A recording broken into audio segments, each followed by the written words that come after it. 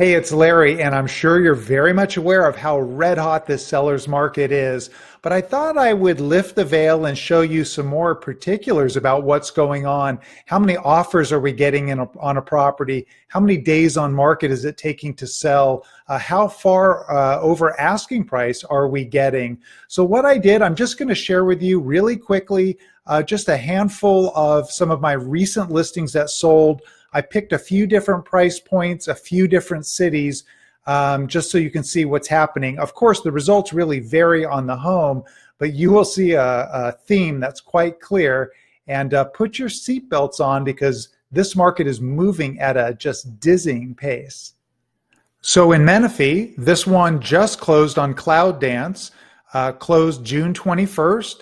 It was only on the market for 3 days, had 63 showings in that time, 17 offers received, listed for $410 and sold for $440,000. This one in Winchester on Autumn Glen, this just closed in June, was on the market only 2 days, had 37 showings in that time, 17 offers received, listed for $799,900 and sold for a whopping $900,000. This one in Temecula on Rubicon Circle, this sold May 21st. It sold before anyone even looked at the home, listed for $529,900 and it closed for $620,000.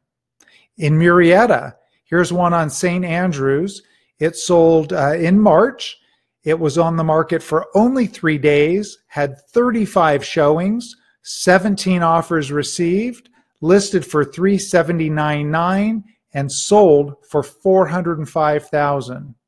And in Wildomar, this one on Carnation, this sold back in February. It sold before ever being viewed, listed for $414,900 and sold for $445,000. So are you thinking about selling your home? I mean, this might be the perfect time. So feel free to call me if you want to find out what a buyer might be willing to pay for your home in this market. And you know what? You might be surprised.